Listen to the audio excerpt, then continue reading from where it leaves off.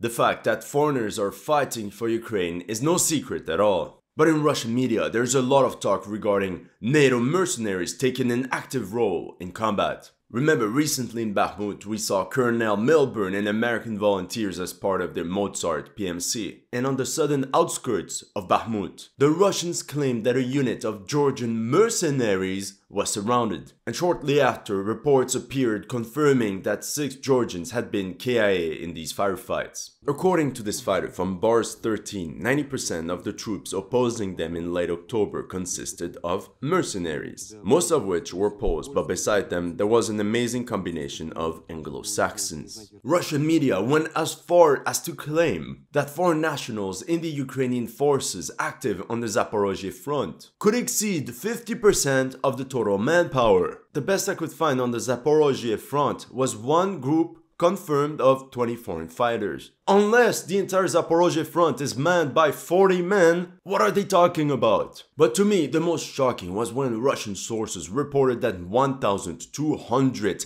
Polish soldiers had been KIA in Ukraine. To be honest, I won't believe it until I see some winged hussars charging down Russian tanks. Hold on, that seems like a strangely familiar concept.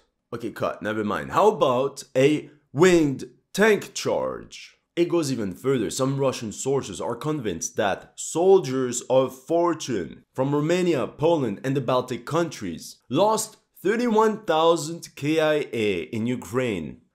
Silly Russians. Things simply got lost in translation. I think they meant 31,000 Ukrainian weapons got lost in Romania. These are high-quality weapons smuggled from Ukraine into Romania and then abroad.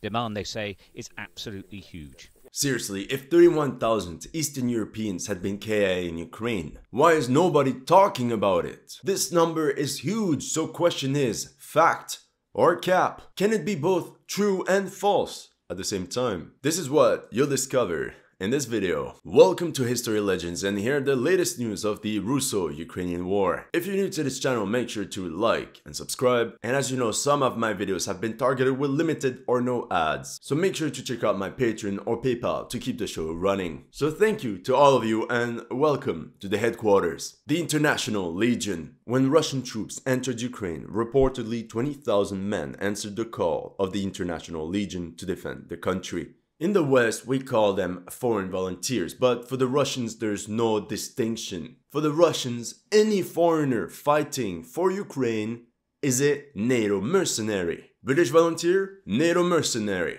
South Korean, NATO mercenary. Belarusian, and these Chechens fighting for Ukraine, dirty traitors. However, truth be told, 10 months into the war, very few foreign volunteers remain in Ukraine. And it's not because they suffered heavy casualties. My friend Nick Laidlaw from Battles and Beers went to Ukraine to interview some soldiers. And at my request, he talked to some foreign fighters. This foreign volunteer said, "There just aren't that many of us anymore.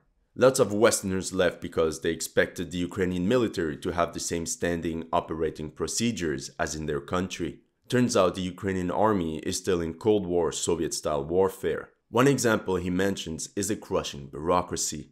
You need to ask for permission to get a permission in order to be permitted to ask for permission. As you can see, initiative is not encouraged. This is not the US Marine Corps where a single squad can run itself." The one interviewed adds that, in reality, many foreign volunteers got scared. They expected Afghanistan, they got Stalingrad instead. Не надо ничего, помощь нам дайте, помощь, вывести 300-х, 200-х и нам выехать отсюда. Сейчас еще 10-15 минут, нас здесь полностью всех накроет. Корректировать это, мне нужно выходить на поверхность. Я даже поднять головы не могу поднять головы, тут с 4 сторон долбят, с 4 сторон. Так что ничего не надо, надо ленточку срочно отсюда забирать всех. Ты что, ленточку подбили, не надо визжать. У нас 2 300-х, 1 200-й, и нас всего осталось. Нас осталось мало, плюс у нас еще вооружение с собой, вооружение. Что предлагаешь? У меня некого к тебе послать. Как понял, прием. Ну все, мы будем решать сами, Спасибо вам за помощь. He says that lots of Ukraine commanders refuse to seize an opportunity because they're afraid of responsibility if something should go wrong and would rather wait for orders from higher ups. in order for them to shift the responsibility to someone else. He says that it takes days to get a mission approved. And when it's time to go into combat, it's always the same Soviet mentality. They tell you, the enemy is here, figure it out, don't come back without results. He adds, the worst is when they go on joint operations with Ukrainian forces. It's always a clusterfuck. So now his team works autonomously. Surgical operations planned and executed by themselves. And what he says is very similar to what another foreign fighter told me in May and June. And at the end, he says the rough ratio is 1,000 Ukrainian soldiers for 1 foreign national. So let's say there are 500,000 Ukrainian soldiers. We're talking about 500 foreign fighters. Not really the huge NATO mercenary army that Russia keeps mentioning. For example, here during the Ukrainian offensive on Liman, we can see some American volunteers hiding from Russian aircraft. And here a group of English-speaking volunteers fighting house-to-house urban combat in the city of Bakhmut. However, as you can see, we're talking about small squads, a platoon at most, which confirms the data we have regarding the International Legion. But if there's so few, how come the Russians in their reports keep mentioning that they eliminated groups of 50 to 100 foreign mercenaries? Officially, out of 20,000, 105 foreign volunteers have been KIA in Ukraine. Nevertheless, the lines become blurry since there are foreign units not included in the International Legion. According to NBC News, on the 31st of October, US military inspectors went to Ukraine to track weapons and equipment, meaning they're also among the first US military personnel to officially enter Ukraine. How many? Don't know! And lately, on the 14th of December, the Times revealed that 350 Royal Marines from 45 Commando were conducting special operations in Ukraine and helping to train Ukrainian armed forces. Perhaps this confirms the presence of Captain Price among Ukrainian soldiers. But all this raises the question, are there more such NATO units in Ukraine? And how many are there? Perhaps there's a lot we don't know about, and that the Russians were right when they said they were facing NATO mercenaries. The Polish Legion. As we said, apart from the International Legion, there seem to be autonomous Polish units. Here on the Twitter account Vyzgrad, they said, a number of soldiers from the Polish Legion were wounded today after heavy Russian shelling. There's also a Belarusian Legion, a Georgian one, even a Russian Legion with a white and blue flag. However, a Legion is basically equal to a buffed up squad, so we don't really know how many men would be included in this Polish Legion. Here, this Russian article about the Ukrainian offensive in Kharkiv, a third of the AFU are mercenaries. According to intelligence data, in the latest counterattacks of the armed forces of Ukraine, their core was stopped by citizens of NATO countries by 30%. And as ultimate proof, they go on to show this picture that says foreign instructors and mercenaries actively help the armed forces of Ukraine. Really? Because I highly doubt it. In reality, this is a Canadian soldier. Canadian instructors were only deployed in Britain in order to train Ukrainian military personnel. That's it. They're not taking active part in the fighting in Ukraine. To be honest, I think the Russians were just very salty that they were defeated by Ukrainian troops. They couldn't say the real reason why they lost. So they coped by saying that 30% of Ukrainian troops they faced were NATO mercenaries. Russia suffered major setbacks in September and October for one simple reason. Before entering Ukraine, we know that Russian soldiers signed a 6-month deployment contract. They thought the entire thing would last a week, but they took a free ride straight into hell instead. These soldiers saw a lot and suffered greatly, and especially those deployed in Kharkiv. It is believed that 30 to 50,000 Russian soldiers did not renew their contracts. Now let's count. February plus 6 months. August. And what happened on the 25th of August? Ukraine launched its offensive in Kherson, and shortly after in Kharkiv Oblast against positions barely manned by Russian troops, apart from Luhansk militiamen and National Guard units. Meaning Ukrainians knew exactly the situation of the Russian army and knew exactly what they were doing. This also explains why the Russian offensive suddenly stopped in the summer, right after their victory in Lysychansk in early July. It is possible that many Russian troops knew that their contracts would end within a month and simply stopped advancing. Who wants to die a month before escaping this nightmare? And the Russian command was very naive. They let all this happen and it bit them in the bunda really hard. So of course, instead of admitting that a third of the Russian army escaped from Ukraine, Russia preferred to say that a third of their opponents were NATO mercenaries. On the 23rd of May, Russian reports mentioned the arrival of 2 Polish battalions with armored vehicles in Pavlograd. Supposedly, they're fighting in Ukrainian uniform.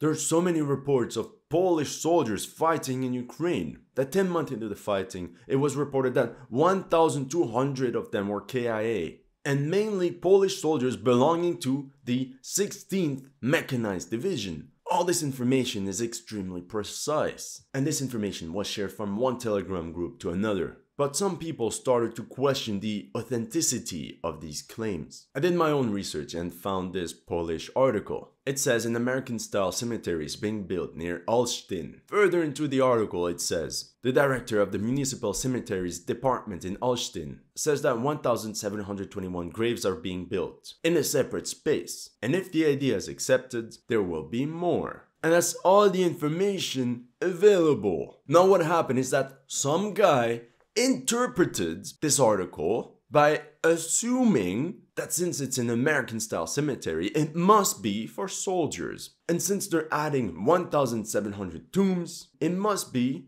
that 1,700 Polish soldiers died in Ukraine. All this comes from his interpretation of an article. And you know what's the worst thing? The fact that he mentions the 16th Mechanized Division. I'll let you guess, what do you think happened? Okay, let's check on the map where Olsztyn is located on the map. Now let's check what division is deployed in the sector. That's right, the 16th Mechanized Division. This entire story is pure speculation. To me, if that was true, this topic would have been extremely controversial in Poland. Added to the fact that being a mercenary in Poland is illegal and punishable by up to 5 years in prison. So if that many Polish soldiers were in fact fighting in Ukraine, you can imagine the PR disaster for the Polish government. And all the story would have been case closed if it wasn't for this article. The Ministry of National Defense does not want to punish Poles fighting in Ukraine, where they explain that dozens of Polish military personnel got permission to fight in Ukraine and won't get into trouble for doing that. But still, we're talking about dozens of people and not hundreds and thousands. And that's the problem. At the same time, on the 25th of June, Russia claims they launched a missile strike on a barrack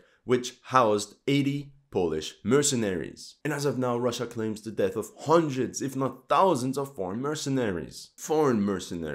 And a couple weeks later, a Luhansk official said that Polish and Romanian mercenaries stationed in the Liman area refused to go into battle after a number of failed attacks. Then a group of Ukrainian nationalists meant to stop troops from retreating showed up to re-establish order. Both groups got into a firefight, which resulted in 30 to 50 Ukrainian soldiers KIA. To be honest, this last report is very hard to believe. There's not a single trace of it, and I don't think that such an event ever happened. Now the problem with these rumors is that there's always some seed of truth. Ukraine does in fact have some sort of military police units behind their own lines, like NKVD anti-retreat units. And I didn't believe it myself until I saw this video of a Ukrainian soldier. Всім доброго дня. А ви знали, що у нас є заградотряди? Да. Сьогодні я в цьому переконався. Є в кількості 450 чоловік у глибокому тилу, які придумляють закони. Overall, Polish soldiers are always mentioned by the Russians, yet they're nowhere to be found. There's no video of them, nothing. Here's some footage during a battle in Kherson. We see an armored column of Ukrainian paratroopers that got ambushed. The Russians claim that out of 16 enemy KIA, only 2 had Ukrainian documents. The remaining 14 were Polish citizens. Yet, we never saw those Polish documents. The same way we never saw the reports on who blew up the Nord Stream pipeline. At this point, it just probably blew itself up. We know that these past month, thousands of Ukrainian soldiers have been trained in Britain, and many of them took part in Ukraine's set of offensives. Many other Ukrainians were trained across Europe, mainly France and Czech Republic. So one possibility is that those Ukrainian soldiers had British or foreign instructors in battle, or at the rear coordinating this entire thing, which could explain radio communications in English and other foreign languages. We could use the same logic regarding Polish instructors. Perhaps when the Russians keep mentioning Polish battalions, it was in fact Polish trained battalions. However, having all these foreign instructors in Ukraine would still be very risky considering the threat of Russian missile strikes. Hence why all training is now done on EU territory away from hostile fire. The answer might lie in this next clip from Bakhmut, which is a few weeks old. These Ukrainian soldiers claim that 2-3 times a week there come Poles on 155mm Krab self-propelled guns. They fire at the Russians and then leave, each time exposing the position of this Ukraine platoon for enemy counter-battery fire, which caused this Ukraine squad to lose 8 out of 20 men. It could be that they simply say Poles because these self-propelled guns come from Poland, but the fact that they use some slur to refer to them could confirm that these guys are actually Polish. A secret army. Training infantrymen is rather easy, meaning you can teach the basic skills important for combat in a couple weeks. So it's hard to believe that NATO infantrymen would make up 30% of the armed forces of Ukraine. So it's hard to believe that NATO infantrymen would compose 30% of Ukrainian assault units. And let's be honest, Ukraine has enough manpower. But the same cannot be said about technicians and weapon specialists that require many months of expertise. The reports that mention foreign instructors training Ukrainians on how to use UAVs and Krapiva control systems. The same could be said about the crews of complex self-propelled guns.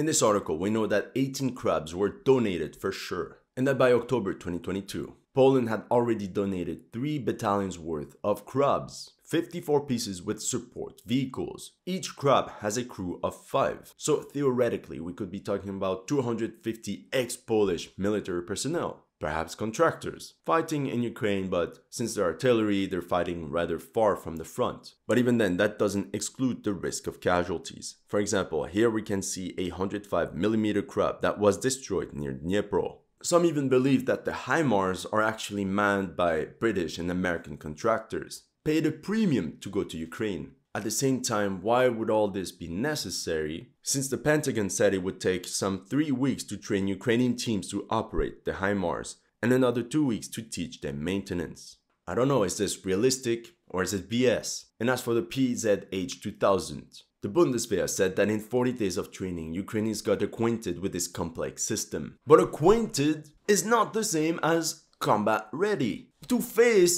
Russian artillery. At the same time, these Ukrainians training on Polish Krabs don't start with zero knowledge. Most of them are actually experienced crews of 2 S-19 MSTA self-propelled guns. They simply had to work on top of already existing skills, like infantrymen learning how to use a new assault rifle. And same story for the Ukrainian crews of the German PZH-2000. I don't see why Polish or foreign contractors would be necessary if Ukrainian crews can be trained on more modern equipment in a couple weeks. Раніше стріляли в 2 С-19. Різниця в тому, що дана система є дуже легкою в навчанні. Тобто все електроніка. Кнопочку нажав, навелася. Ві установки, кнопочку нажав, все. That's all I have for you today. Let me know in the comment section what you thought of my analysis. If you're new to the channel, make sure to like and subscribe. And if you want to support my work, make sure to check out my Patreon or PayPal. The links are in the description below.